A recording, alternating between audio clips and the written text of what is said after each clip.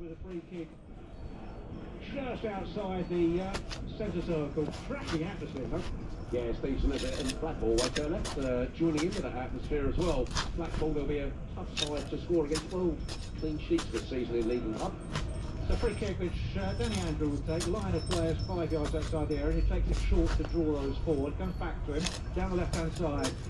Kachunga winding for Brophy. Brophy's cross cut out. It will run away for a throw to the U's on this United left-hand side. Danny Andrew will wander across to take. Perhaps 6 yards from the corner flag, maybe a yard or two further back. And he looks to propel one in. 24 for United, all back in the white shirts of Blackpool, with a tinge of tangerine about them. Here comes the throw, looking for the flick. Nodded away, for defender it goes for first corner for the U's. A minute in. Yeah, it's really propelled in nicely, wasn't it, from Danny Andrew. Plenty in the box there for United. Blackpool defending it well in the end, but not positive start for the U's tonight. Andrew to take the corner, left-footed, out swinging. Gaggle of players in the 6-yard box, virtually everyone there. Brophy at the near post. It goes in deep towards the far post. Looking for Morrison, might find his way to him, and referee spotted a little bit of pushing, I think. And that'll be a free kick to Blackpool.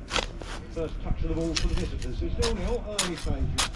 Well, no complaints from United, but I think the referee might be the only person in the ground on or off the point that he's spotted a push in there.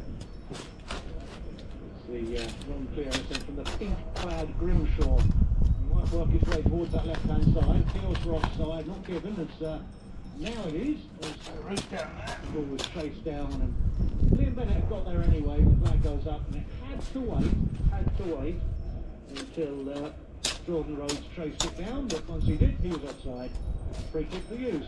Yeah, he's the man to watch this afternoon, as is the service into him. Jordan Rhodes, that is, we're talking about 13 goals in 17 games, and you could roll out stats for him throughout his career, very similar to that, couldn't you? He's a lethal striker. But I'm sure you could. Lethal striker, certainly at this level on Open Huddersfield. The on clearance looking for Ahadme, comes off the headed defender. CJ Hamilton will bring it down and then give it away. United in possession with Cousins and Danny Andrew on halfway. Choose the ball forward, looking for the run of Ahadme. It's too much on that. It runs into the hands of the keeper, who's able to scoop it up and then go on a bit of a circular run and bowl it out underarm. He gets the ball back as well, and it'll be closed down by Kachunga, but he can't get it away just.